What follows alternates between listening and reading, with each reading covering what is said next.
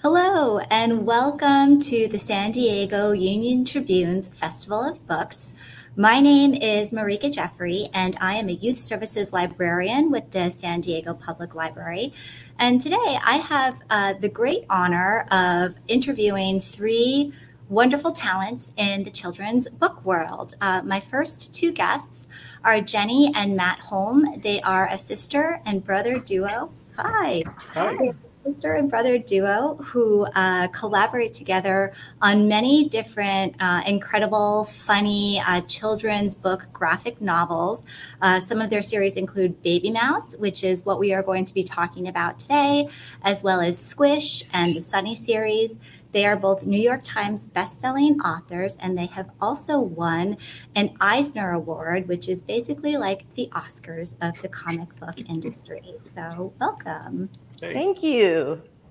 And my other guest is critically acclaimed author Maryrose Wood. She has written many books for children and young adults, including the wonderful 6-book series, The Incorrigible Children of Ashton Place, as well as the beautiful animal fantasy that we are going to be talking about today, which is called Alice's Farm. So welcome, Maryrose. Hi, it's great to be here, Marika. Thank you. Yeah. All right, so I actually have both copies of your books with me today, which I'm excited about. I've got this Babymouse, Tales from the Locker, Whisker Wizard, as well as Alice's Farm.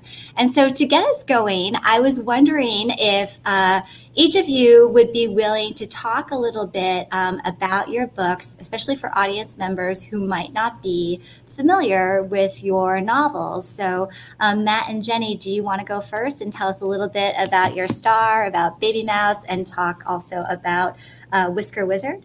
Sure. So Babymouse, Tales from the Locker is more of a middle grade series. So the original Babymouse series was 20 books, and it was all graphic novels. And they originally came out in 2005. And so we've had a lot of kids grow up on them.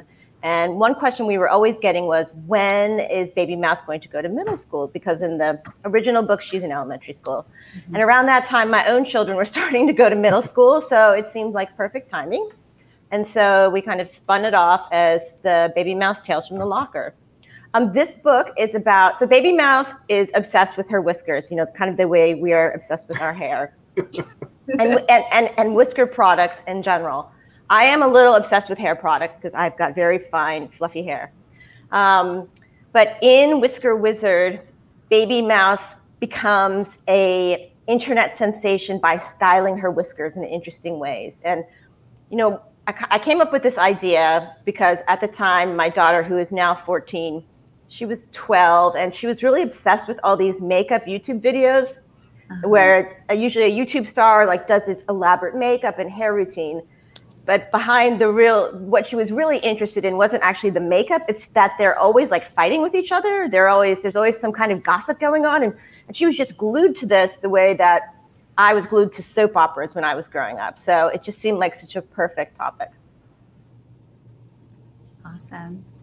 And Matt, did you have anything you want to add to as the? Oh, just how much how much fun it is to draw Babymouse, encountering every possible product in the world that she might imagine, and the things we do for our hair, except all applied to whiskers in her world because they're all animals in Babymouse's world. She's your average middle school girl, but she and all of her friends are different animals. Yeah, she's absolutely hilarious. Awesome. Thank you so much. And so, Maryrose, would you be willing to tell us a little bit about Alice's Farm and why young readers will want to pick up this book? I would be delighted to. I also have to say, Jenny, I too have very fine, fluffy hair, and I share your interest in products. So we definitely have to commiserate after this panel is over. We can share some product recommendations. So Alice's Farm, A Rabbit's Tale is a middle grade book, and it too features a brother-sister duo at the core. On the cover, we see Alice, who is a wild rabbit. She's an eastern cottontail. She has a brother named Thistle who lives with her in her warren, and she's in what folks on the East Coast will recognize as the Hudson Valley, which is a kind of a part of upstate New York. And it's the valley between the hills to the animals. And it's a beautiful place, and it's where they live. And it's been very peaceful because it's the farmland that they live on is for the moment vacant. The farmhouse has been empty for a couple of years, which is a lifetime to a wild rabbit.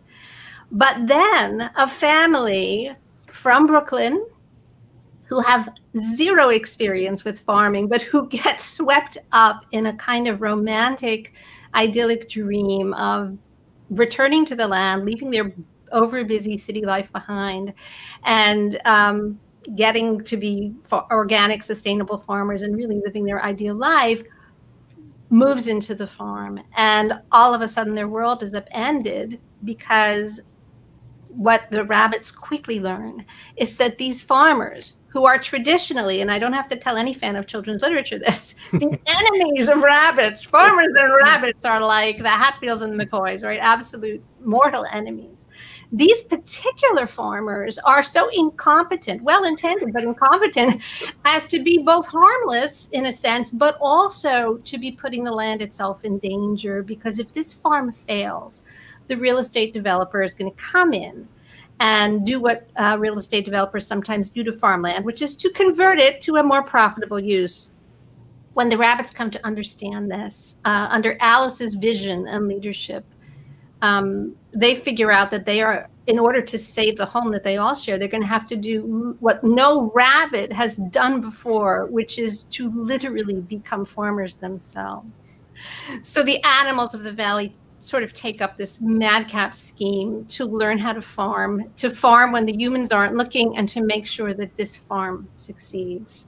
So I have to say, one of the comparisons that people have made is Charlotte's Web meets Watership Down. It is definitely a big rabbit adventure like Watership Down, although much more peaceful.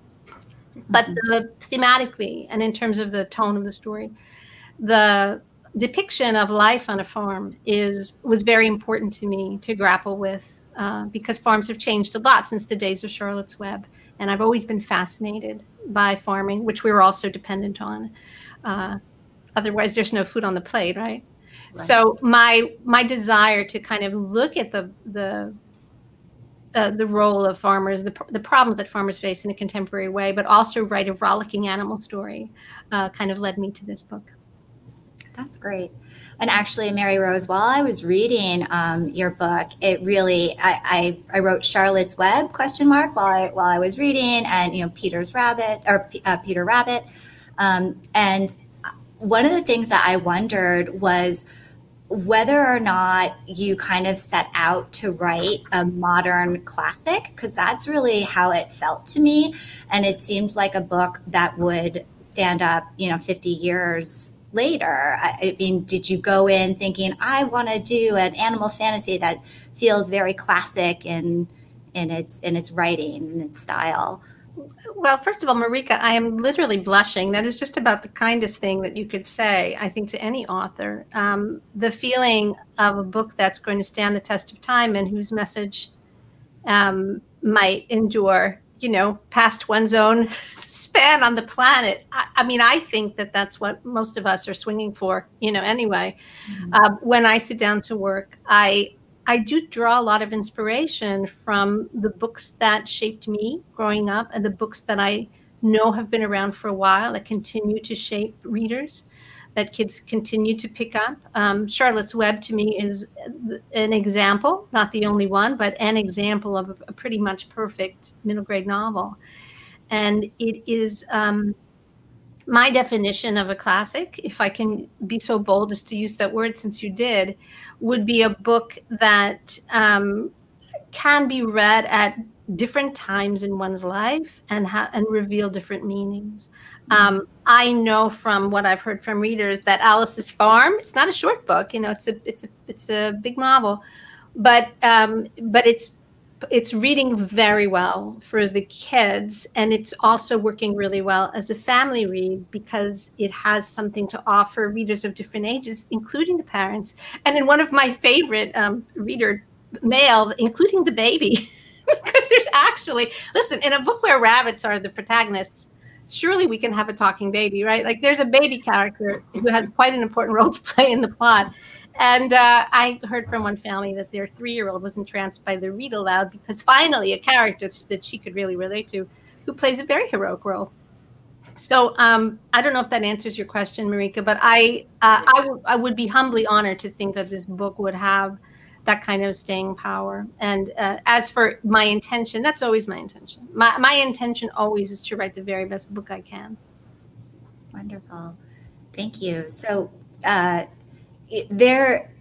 there's not a whole lot of similarity between your two books. However, of course, there are animals in both of these stories.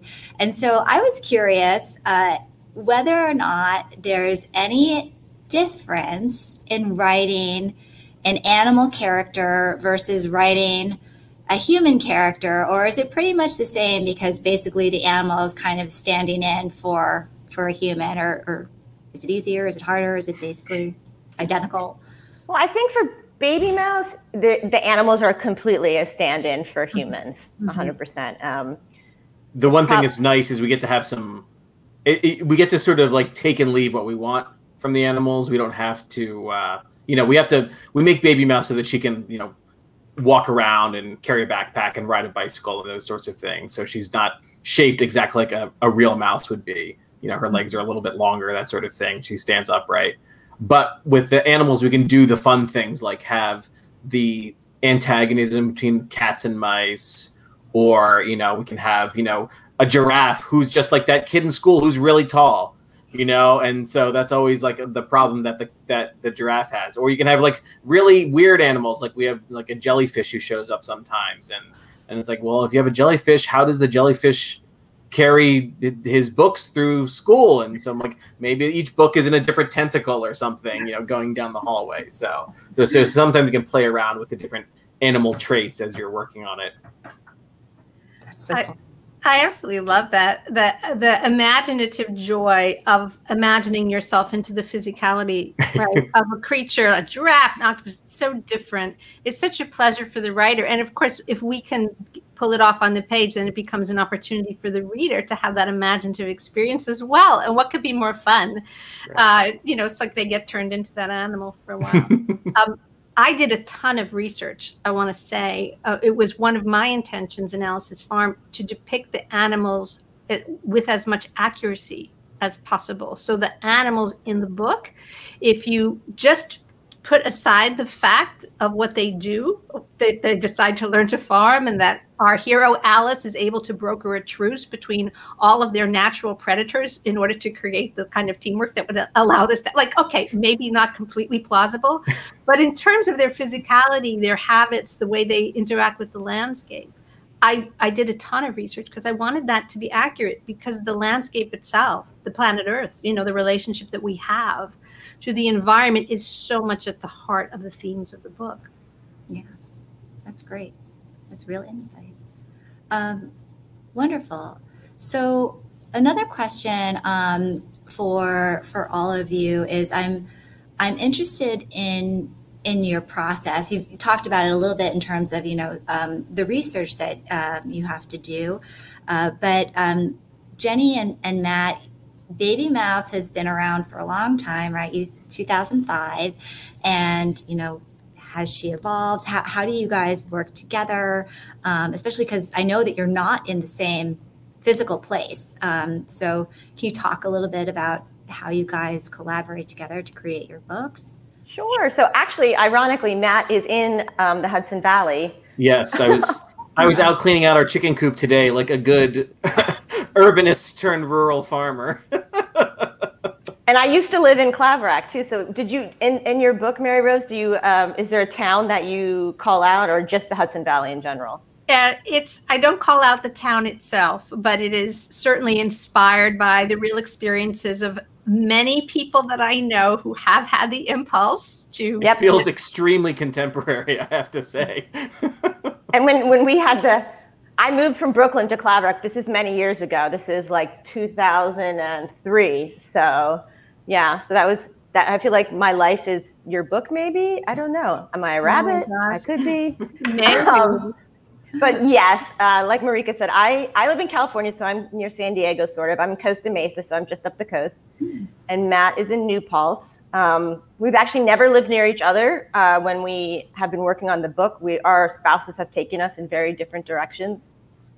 And so what we usually do is the way our collaboration works is we split up the responsibilities. I mainly manage the writing and he mainly does the art, but we do each weigh in on art and text. And the way it starts is for any book, we come up with a general idea, like a theme, and then I'll beat out the story, often using a storyboard, which is how they make animated films. Mm-hmm. And then, oops, little bug flying around.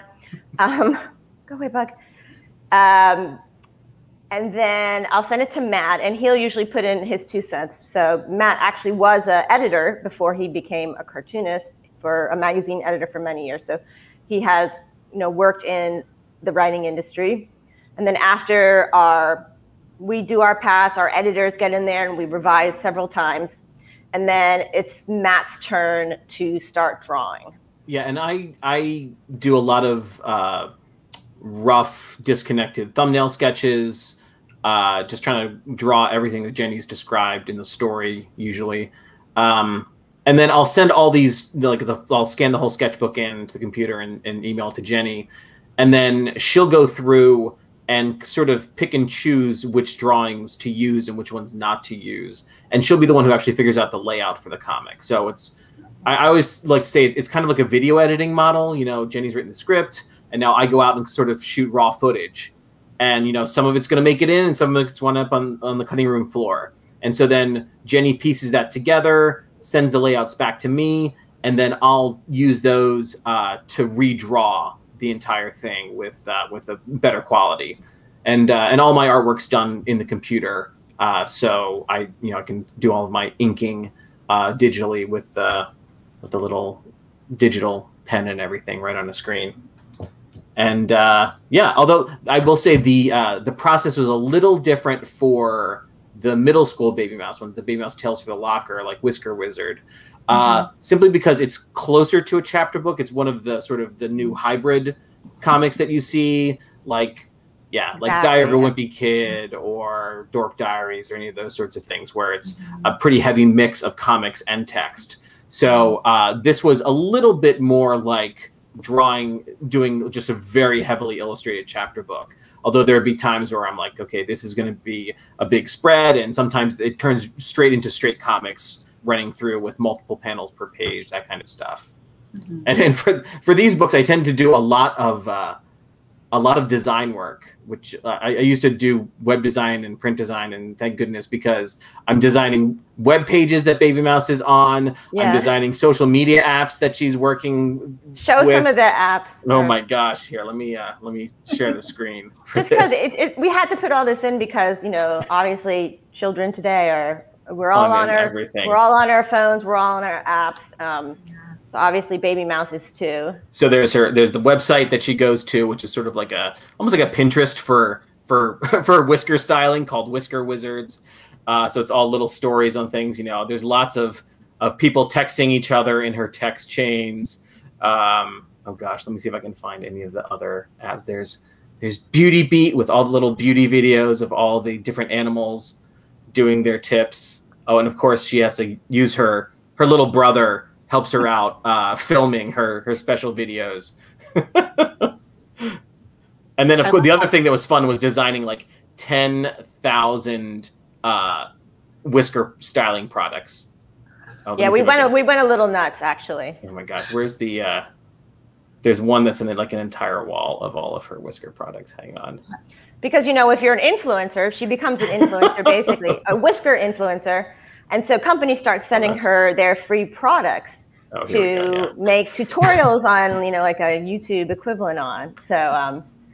Yes, and of course, there's all these exciting Whisker products out here, but her mom always just buys basic Whiskers, which is like the Dove soap of Whiskers, right? It's like what everybody ends up using at the end of the day. Yeah. And it was kind of fun for me to do this also because before I was a children's author, I worked in advertising, and I did work on the Dove account. So I was used to like all this beauty stuff. So it was kind of fun. Yeah, I also love how absolutely clueless she is, Babymouse, like when it comes to social media, because like for those readers who might not know, she's like, what's a video tutorial? Like what is that? And I had to ask a friend. It's just very, very funny. So it's like social media 101 for all of us. Well, one of the fun things with Babymouse is really a lot of her life is her trying new things. And of course, her always not knowing that much about it, but being sure that she's great at it no matter what. And then finding out what the reality usually is. Yeah. Matt, I'm just curious, have you ever like done some drawings and you're like, I want this drawing in the book, and then Jenny's like, yeah, no, we're not doing that. Not too much from Jenny. It's usually only if it's not clear, because we both take criticism pretty well on our work, and we're both very pragmatic. So, and usually just because we're so overworked, we're working on books, graphic novels are very long, so you don't have a lot of time to really fight over tiny little things. So if Jenny's like, I don't get what's happening here, this isn't working, I'm like, okay, let me redo that. That's not going to work. But there are occasional things that get cut for whatever reasons, like the cover behind me, the Babymouse Monster Mash cover on the big poster behind me. I keep that in my office because that's the cover that got rejected for Babymouse Monster Mash, where it's a Halloween book, but she's a zombie crawling out of the ground there. But they're like, it doesn't look like Babymouse when we were presenting to them. So instead we did one, which is fair because it's the only one where she wouldn't be smiling. And every other Babymouse cover, she's smiling on the cover. So, but I always keep that because that was fun. Yeah, even here, she's smiling. Yes. Like, very beautiful. Model, pretty happy. And the whiskers look marvelous. I know, it's the only time she gets straight whiskers, smooth, one and done, swooping. So Maryrose, obviously your process is going to be a whole lot different because you're the sole creator, the sole author. It's so unfair, Marika. I have to do it all myself. Listening to these two, I'm really rethinking some of my life choices because this sounds so much fun. It kind of is. It's kind of great to have someone else. I mean, at the most like selfish level, you're working on a book and then you send it away to someone and then they work on it for a couple of weeks and send it back to you. That's like a dream. It does help it definitely helps from being overwhelmed. So I do think like collaboration is good, especially for like student writers. Like that's a good thing for two young kids to work on something together so they don't get overwhelmed by writer's block maybe. Mm-hmm. Yeah. Well, I am curious, Maryrose, because I've heard, our writers, are they plotters? Like, do they plot everything out? Or are they pantsers, meaning they go by the seat of their pants and just kind of see where their writing takes them? Would you describe yourself as one or the other? Or first of all, I shout out to using this highfalutin writer terminology, the plotter versus the pantser. I love that. I'm sure Shakespeare got up and said, am I a plotter or a pantser? It's like, he didn't wear pants. Did they call it, he's a breacher? I don't know what they call it in that time. So I absolutely love this question because I think it's a bit of a false dichotomy, right? I think it's not so much, are you a plotter or a pantser? All writers have to invent material. We all have to enter into a zone where what we're doing surprises us. And it's a kind of improv. And, I actually had way back in the days, the early part of my creative career, I started out in the theater and I did improv and I had other types of creative experiences. And I find that that really comes to bear as a writer because there are times when you just need to say, I don't know what happens next. So let's just improv stuff. Like, let me just put a character in a situation and see what happens.